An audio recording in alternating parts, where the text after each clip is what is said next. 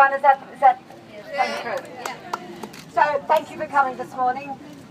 We are the City of Sydney and our community are absolutely opposed to the construction of this interchange for WestCONnex here adjacent to Sydney Park.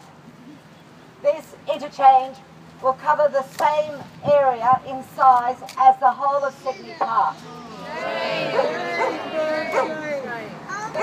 This interchange will deliver on a daily basis into Euston Road, where these mature melaleucas are going to be cut down. Will deliver to Euston Road, which carries 7,000 vehicles a day now. Will carry 60,000 vehicles a day when this interchange opens. That 60,000 vehicles will go up Euston Road into McAvoy Street and up into Burke Road and into the global city of Australia. No provision has been made for this, and we certainly don't want 6-lane highways delivering traffic into a congested city. Why are we closing George Street in the city?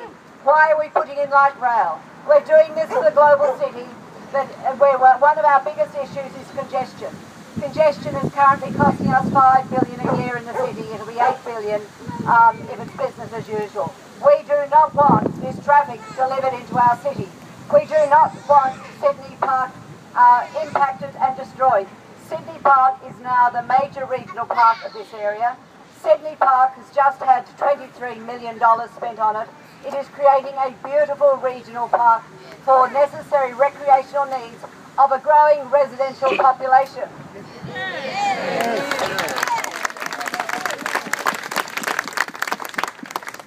WestCONnex is a project that is having billions of Australian dollars spent on it, public money. The very worst project at the time of accelerating global warming, and the very worst project at a time of increasing congestion in our city. We will do everything at the City of Sydney to oppose this project. We will do everything we can to stop this interchange being built here that will deliver thousands of vehicles into our city and destroy our city. This is not a good project for Sydney, and we will oppose it.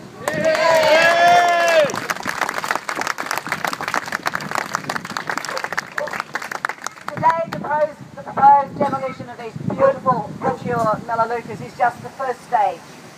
After that will come the construction, and as I said, it will be the size, the interchange will be the size of Sydney Park. Try and imagine that.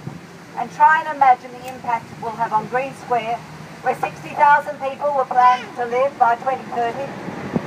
Imagine the impact it's going to have on Alexandria and Erskineville and King Street in Newtown, and then up into our city.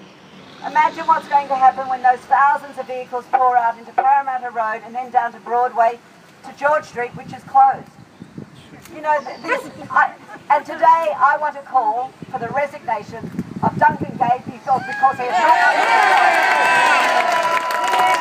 way, Duncan Gay! No way, Duncan Gay! No way, Duncan Gay! No way, Duncan Gay! No way, Duncan Gay! No way, Duncan Gay! No way.